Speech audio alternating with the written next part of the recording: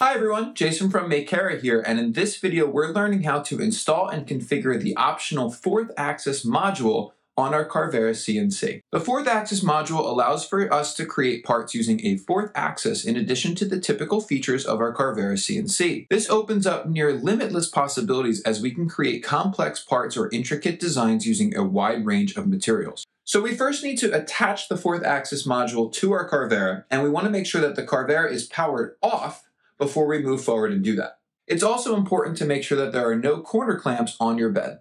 Install 2 dowel pins in the preset holes towards the front of your bed. Then plug in the 4th axis module using the port on the left side of your bed. Carefully lower and align the module with the dowel pins while ensuring that the plug for the module is not caught between the module and the bed. Next, secure the module in place using 6 M5x20 screws. Lastly, power on the Carvera to reset and configure the 4th axis. The chuck jaws of the rotary module can be tightened and loosened using the 2 wrenches provided. Rotating the wrenches towards each other tightens the chuck, while rotating the wrenches away from each other will loosen or open the chuck more. The chuck jaws can also be installed in 2 different configurations so you can hold a wider range of stock sizes. To remove the jaws, loosen the chuck all the way.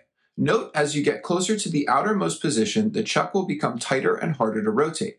Carefully wiggle the jaws as you loosen the chuck so they can be removed one by one. Each jaw is numbered 1 through 4. For the alternate configuration, which holds smaller stock, we must load the jaws from 1 to 4. For the default configuration, which holds larger stock, we must load the jaws from 4 to 1. As you load the jaws, you may need to wiggle them by hand to first seat them and thread them onto the chuck. The tail stock can be slid along the rotary module by first loosening the 2 set screws on either side. You do not need to fully remove these screws. We can also loosen the set screw at the top of the tailstock so that we can rotate the handle, which is used to clamp the tailstock into our parts. When securing typical pieces of stock like the epoxy tooling board shown in the example project, we must first find the center on one side of our stock. We also recommend drilling a small hole on the center point to assist in securing it within the rotary module. We can loosen the chuck of our rotary module using the 2 wrenches provided. We also need to loosen the set screws on our tailstock so we can then slide it so it makes contact with the center hole we drilled into our stock. Tighten these 2 set screws for the rail of our tailstock so it cannot move away from our part. Next, tighten the chuck jaws so the stock is held securely within the center of the chuck. Finally, rotate the knob of the tailstock to press it and secure it into a piece of material. Then tighten the set screw at the top of the tailstock. We typically rotate square stock so the corner aligns with the vertical axes or up and down as shown in the example guidebook. And before running any jobs with the 4th axis module, we also need to prepare our tool head.